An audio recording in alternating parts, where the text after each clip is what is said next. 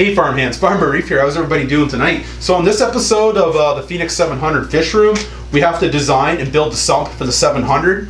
We're going to learn all the different chambers that they're for, why they're so beneficial, the gear we're going to put in it. But at the same time, we're designing the one for the 700. I did it right here on the whiteboard behind me, and I'm going to go through all the pieces, the colors, the chambers, what we're going to put in them. I got my skimmer here on the left side. This one here, this is a Deltec SC3070. This one here is rated at 4,800 liters, or it is 1,268 US gallons. So it's very large, it's perfect for my tank, and it's upsized a bit. It's always better to have an upsized skimmer, so it can definitely handle all that bio load. It's always, say one up is always better.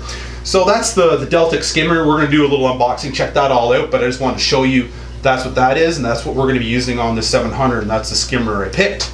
So just to get started here, so this is my drawing. What we're gonna do, you guys can see where my skimmer is right now. I'm gonna have a two-tiered sump. So on the top here, this is my drawing. So it's gonna be a 3-foot sump that's gonna be up here on the stand by 10 inches high. So this one right here alone is just about a 40-gallon tank that the skimmer's gonna sit in. I want it to sit high. It's easier for cleaning and maintenance. And that's the section. So what's gonna happen, we'll have the tank up high, and then down below, this one here is gonna be a 225-gallon sump. It's gonna run into the next sump below, so it's gonna be a two-tiered, because if I'm gonna have all my plumbing is gonna come from upstairs. It's gonna come across the ceiling. It's gonna come down in here into a couple bulkheads and drain into the first sump, the 40-gallon sump, just to house the skimmer. And then I'm gonna have another 2-inch pipes into the next set of bulkheads into the 225-gallon sump. So that's what I want to do. I want to have like somewhat, of a cool design. And plus, it's going to have with a skimmer. There's always a certain height that the skimmer is going to run perfectly in, and mine, this one here, it's going to run in about 9 inches. There is a knob on it to adjust the height of the water level in your skimmer. So this is why I went 10.5. I'm going about 9. So I'm always going to have the proper amount of water for my skimmer, so it's going to run even more efficient, and that's what it's all about. Because with your skimmer, you're going to take out, uneaten food, waste, any toxins are in the water, any oils, anything like that. That's what the skimmer is going to do. It's going to make your water crystal clear. Plus, it's great for oxygenating the water, getting all those bubbles moving around, and that's what it's all about. Keep your fish and everybody really happy. So that's what we're going to do. So this is where the Deltec skimmer is going to go, right here. That's the plan. I'm not the best drawer in the world, but that's going to work. So our water is going to come through the pipes here from the overflow upstairs from the 700 down into this first sump. So this is where it's going to get all aerated. It's going to, make a whole bunch of nice skim bait in the Deltec. And then right here, I'm probably either going to have like 3 1-inch pipes or maybe just 2 2-inch. It's going to come out. It's going to flow into my first chamber of my sump here. And this is right here, I'm going to have bulkheads. So they're going to go into the bulkheads. It's going to look all nice. And then this is our first chamber. So the water here from the return from the skimmer. And then I'm going to have 4 4-inch filter socks that are going to be into the next chamber. So the water is going to flow in here. It's going to come up. And these are going to be the socks. So it's going to flow over here, flow through the socks. And then this section of this section here of the sump, it's going to have slits in it, so the water can flow through these slits, just like that. So what's going to happen in this section here? This is called my bubble trap. So because there's a lot of flow here, a lot of bubbles, and we don't want all the bubbles going into our return pump and then back into our main display. It doesn't look good. It's not pleasing to the eye. So the water is going to flow up here, and then it's going to flow down into the bubble trap. So these whole bunch of little bubbles. But they can't get up because of this piece is about 20 inches. The bubbles can't get around the next chamber. So what's going to happen, so the little bubbles are here, the water's just going to flow all nice, and then back over here. So next, so this chamber here is going to be where I'm going to put my return pump. This is going to be my return pump here. I'll just make a motor symbol. That's the return pump. So the water's going to flow in here, just like that. So the water's going to be all nice and calm. And when you're building your sump, all your chambers, try to make sure that they're all the same height. So you'll always have a constant, the same height in your sump. Makes things a lot easier to work with. So now we got our return. Either I'm going to put my return pump internal or external. I'm not sure how I want to do this one yet, but this is going to be my chamber. There's two different ways of doing this, but what we're going to do here, this one over here, so this is my other chamber. It's 2 feet, right? It's going to be my refugium. I want to grow all different kinds of microalgae in there, and all different kinds of like copepods, all different kinds of little bugs that fish and corals like to eat, and that's where it's going to be like a little farm in there.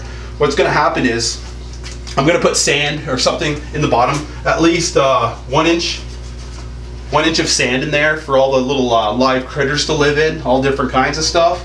And then we can have Cheeto,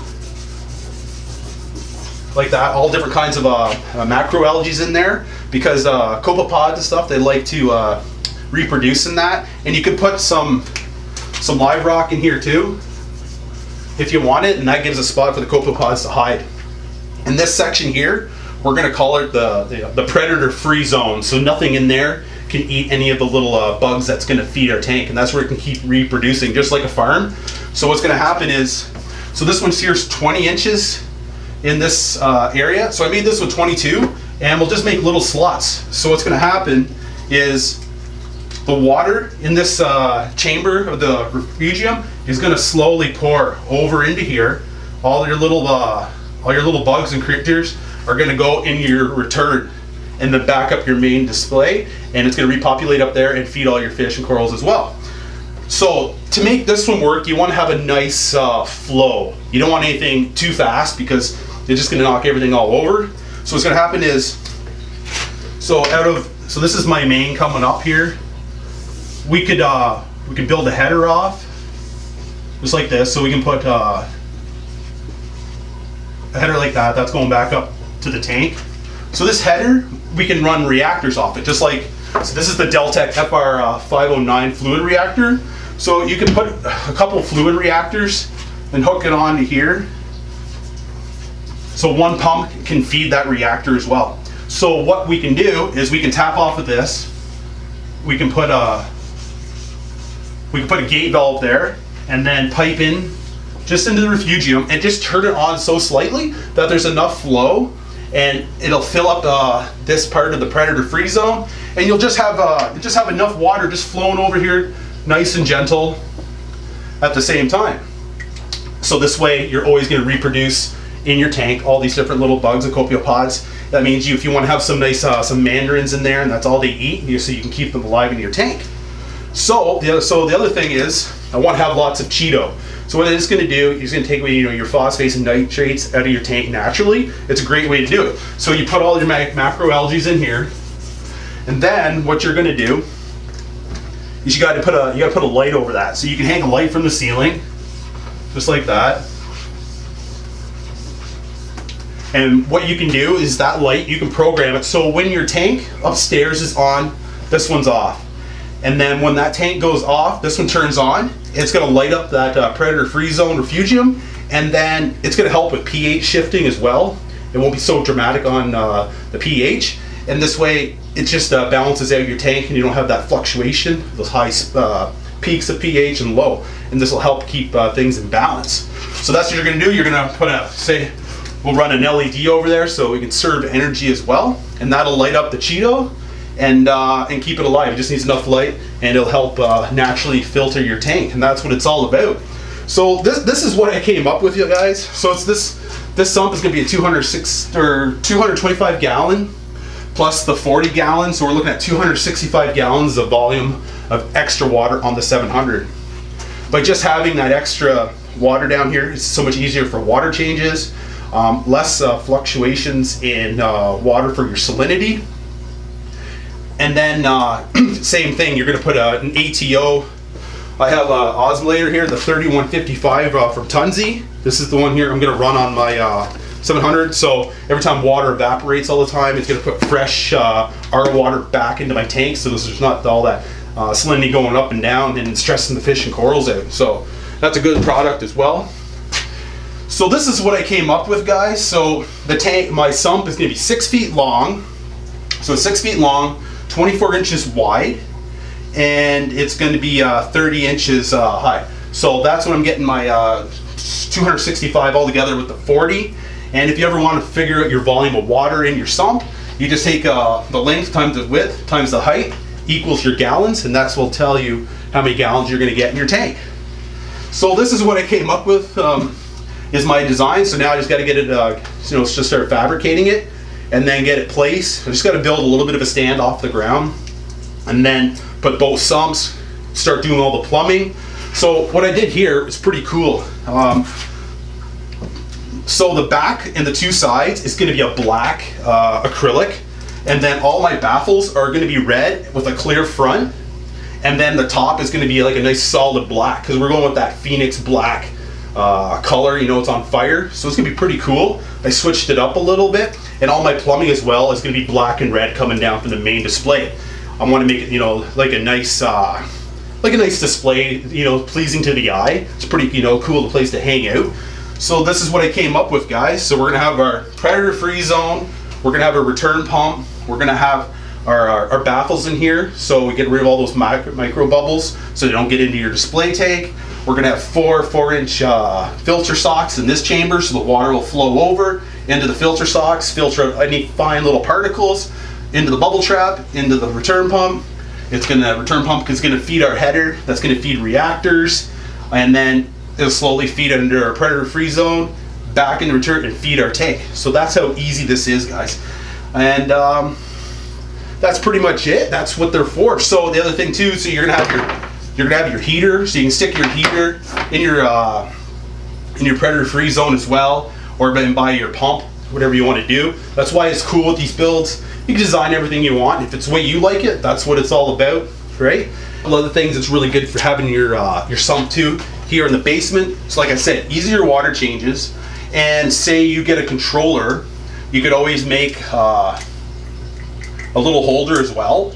You put a little holder in here, and then we could put our probes, right? We could put like a pH probe, a salinity probe, a temperature probe, you know, run to a controller that we can, you know, check on our phone, but everything's there. So you have all your probes for salinity, heat, pH, all that good stuff, ORP. And it just makes it a nice area, neat. So upstairs main display, it'll be nice and quiet. You're not gonna hear any pumps, nothing. It'll be silent if you design everything correctly. And then there's no water upstairs. If you have hardwood, it won't get wet, all kinds of stuff like that. And you don't have to get crouching in under your stand, and you have lots of room and to work around your sump. That's how it works, guys. So that's pretty much what a sump is built for. It's just the convenience and housing all your gear. So I hope you guys learned a little bit of information. I hope when the next video comes up, I'm going to have this all built. We're going to build the stand, and then we're going to get everything into place, and we're going to start doing all the plumbing. I got a few other things left I got to do. I got to mud the ceilings. I'm a big fan on drywalling, but we'll get there. And so yeah, so we'll have a few unboxing videos coming up soon, guys. We're getting a lot of the gear in. We got the nice skimmer over there. We got I got a few more Deltec reactors going in as well. We're gonna have controllers. I can't wait to show you the return pump that's coming. So there's a lot of stuff going on in this build, guys. It's gonna take a little bit of time, but we're getting there.